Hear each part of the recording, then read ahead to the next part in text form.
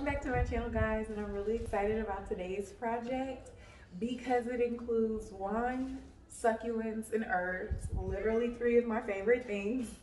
And I'm going to upcycle some of the mini empty Stella Rose bottles that I have and turn it into a succulent herb garden that I'm gonna grow indoors in my kitchen. I have a lot of these bottles. I'm not proud of it, but it's my favorite wine, so you can go judge your mama. The goal is to try and use 6, but I think I'm only gonna have space for 5. And then somewhere down the road, we'll find something to do with the rest of them. But today, this is what we're doing. So I'm using my heat gun to heat up the paper labels so that they peel off without leaving any leftover paper. And the bigger bottles, the labels are painted on, and I don't feel like trying to figure out how to get that off, so I'm just gonna paint over it. And this is a paper template that I made to mark where I want to cut the hole in the bottles and how big I want them to be. So I'm having to do my least favorite thing in the middle of a project, and that is leave and go get more supplies. I'm on my way to Lowe's because I do not have the diamond wheel Dremel bit that I need in order to cut the glass. I do have some, but it's gonna take forever using those because they're small and I use them for engraving.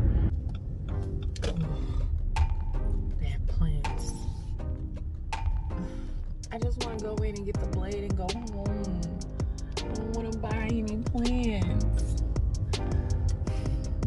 But I'm going to. No, I'm not. Because I'm strong. What they got though? I mean, how I know what I don't need if I don't know what they have. Right?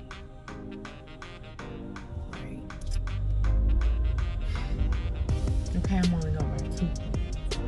We found it! Okay, so I'm back, and in order to cut the glass, it should be done under running water to keep the glass cool and the blade. I don't have a cordless rotary tool, so just know my cords are safely wrapped up far behind me, and I am being mindful to make sure the water doesn't get in or on the rotary tool itself, just really the glass. And I am wearing goggles and a mask because the dust you see, guys, is glass. So keep that in mind. The bottles are a lot thicker at the bottom, so it took some patience.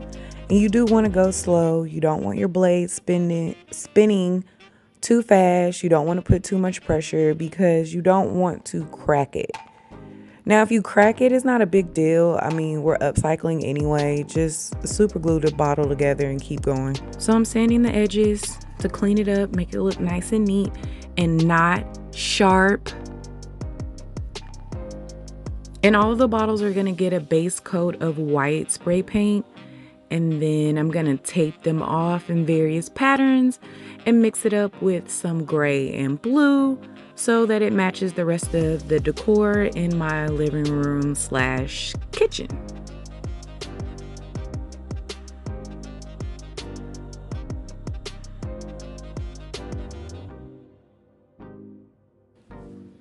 So we're gonna use these planks for our wine rack. They are 3 feet long, the longer pieces, and the shorter pieces are 1.5 feet. And we're just staining them. So I'm gonna secure the 2 smaller planks between the longer ones, using 2 screws on each side, so 8 screws total. And I'm just measuring out where I'm going to have the bottles lay on the rack. Each bottle requires 2 holes on each side, and we're going to thread rope through, and that's how the bottles are going to hang.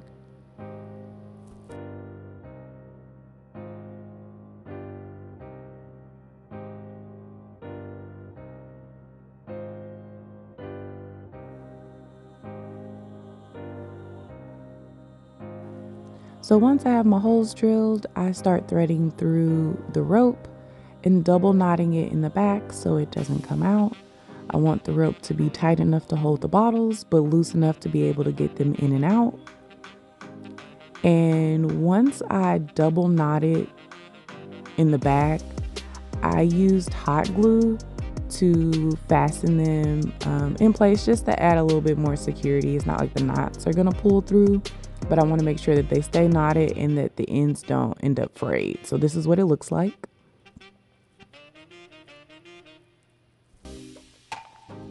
And now that the bottles are dry, we can pull the tape off. I like this part.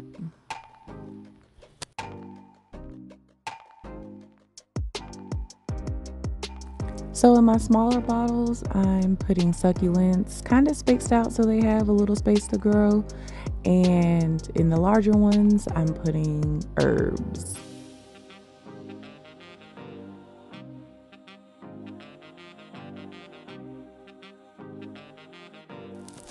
And once everything's planted, I can just slide it in the rack. I think it turned out pretty cute. And now I can hang it in my kitchen. Until next time, thank you for watching. Bye.